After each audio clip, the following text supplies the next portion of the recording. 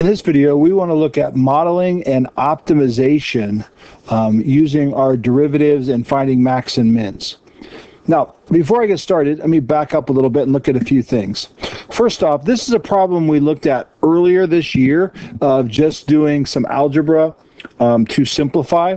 And I just want to refresh your memory. When you have something like this where you have a square root or a radical on the bottom and a radical on the top, that we can simplify this by multiplying by the radical on the top and the bottom over here to get common denominators.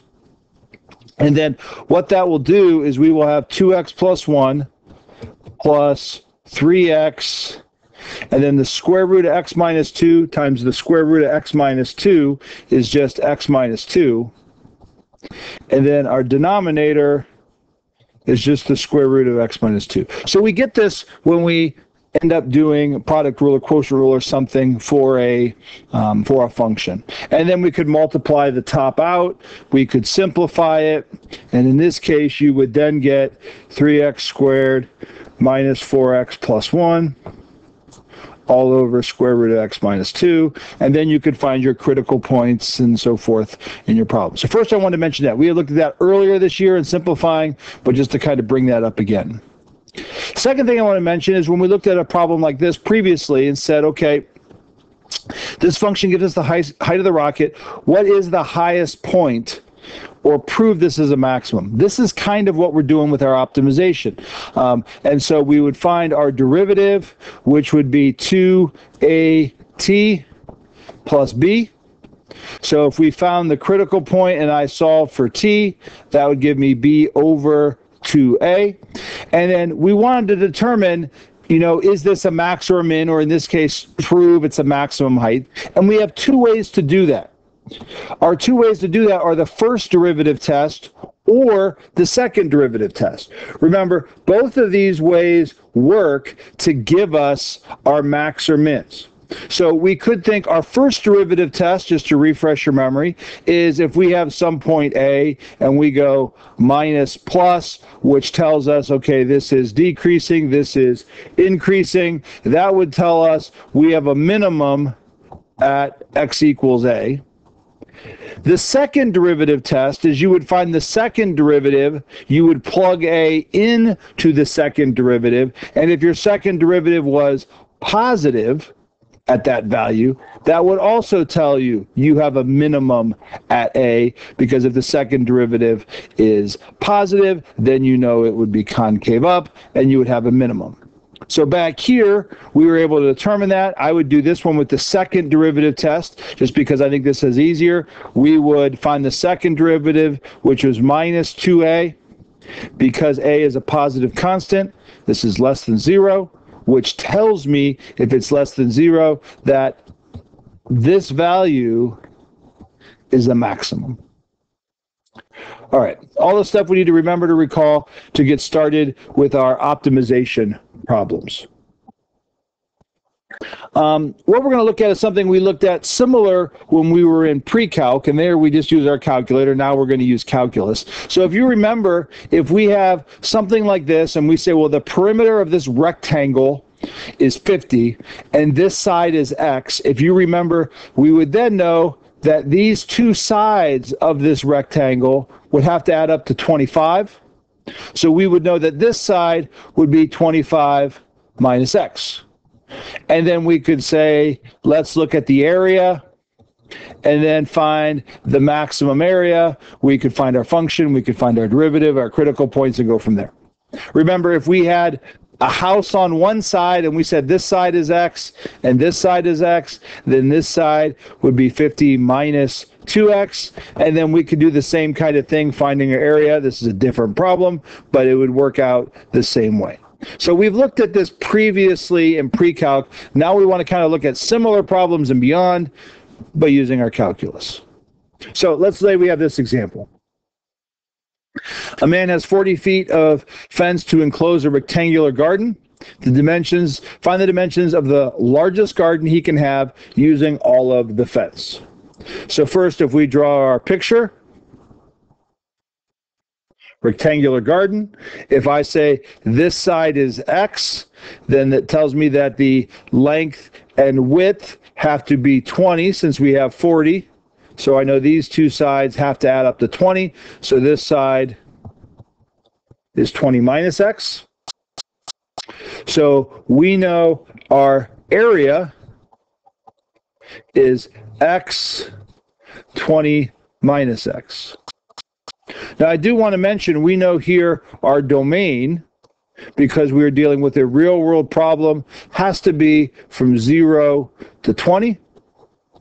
And we could say it can't be 0 if we want to use parentheses. It can't be 0, it can't be 20, because then one side of the rectangle would be 0. So if I distribute this,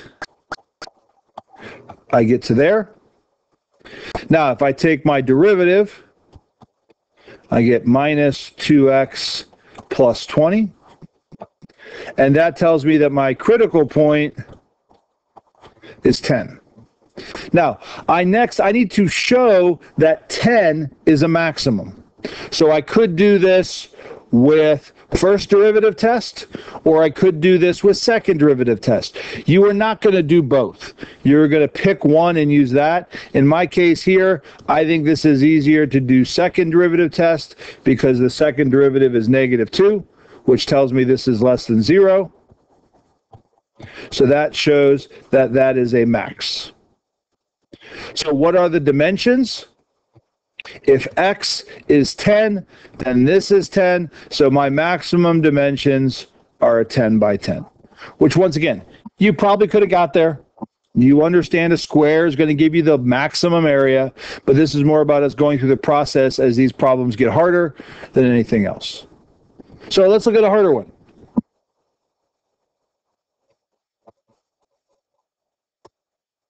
What is the largest possible area for a right triangle whose hypotenuse is 5 centimeters long? So if we draw a picture,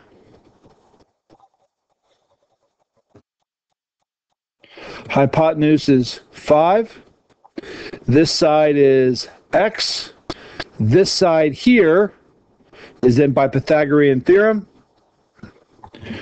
We'll say this is y for now. This is x squared plus y squared equals 5 squared. So if I subtract the x squared and take the square root, my y is 25 minus x squared. So now if we want to find the area of this, it is 1/2 base times the height.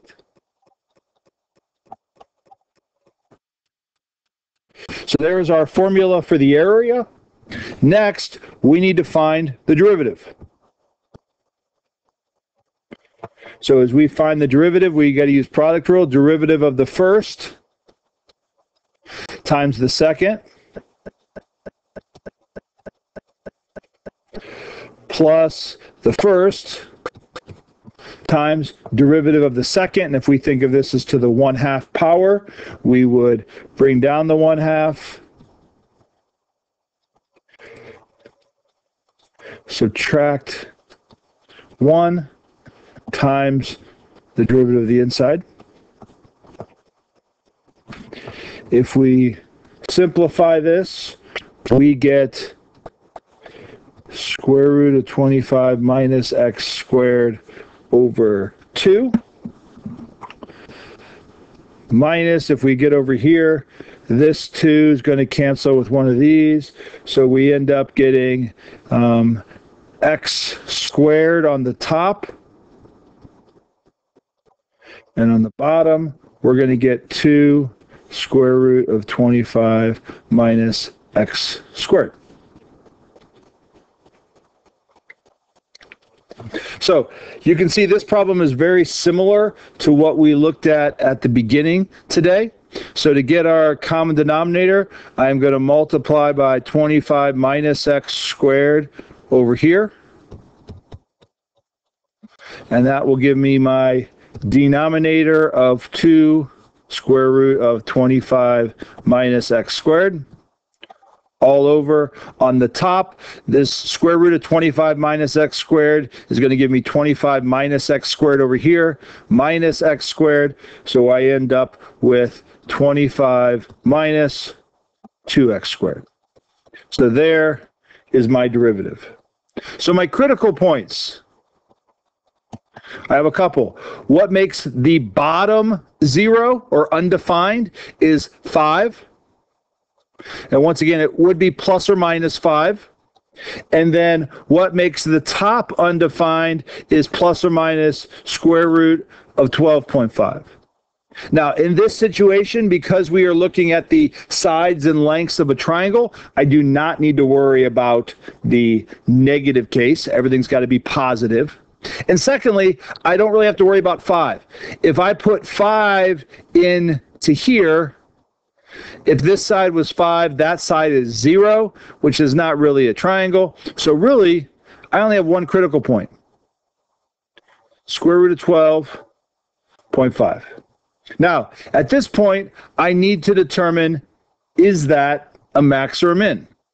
So I could do this with sign analysis or first derivative test, or I could do it with second derivative test. In this case, I am going to do it with sign analysis because I do not want to find the second derivative of this. So we have square root of 12.5 is our critical point, and realistically everything has to be 0 or positive here, so it has to be greater than 0.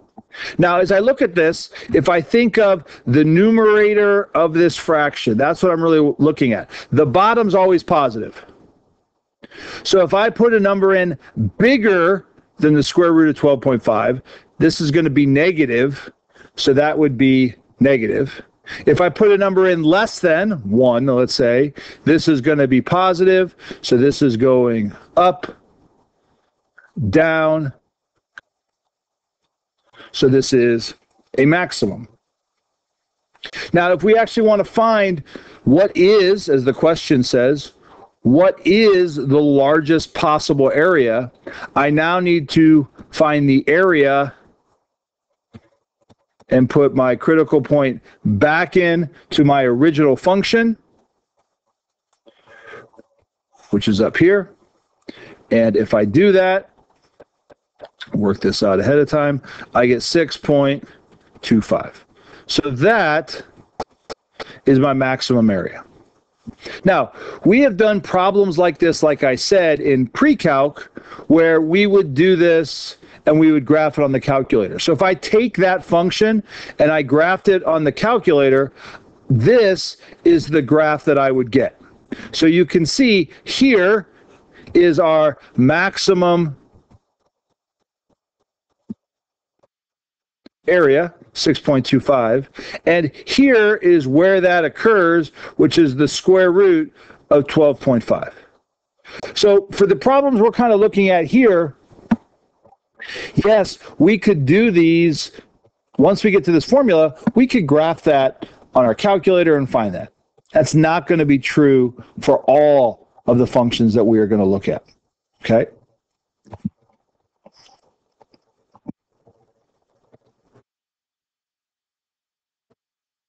So that is the end of this part 1 of Optimization 4.7. If you are following along with your homework, that should be able to get you through the problems on the front of the homework. Tomorrow we will continue with the rest of the notes and then get to the problems on the back of the homework.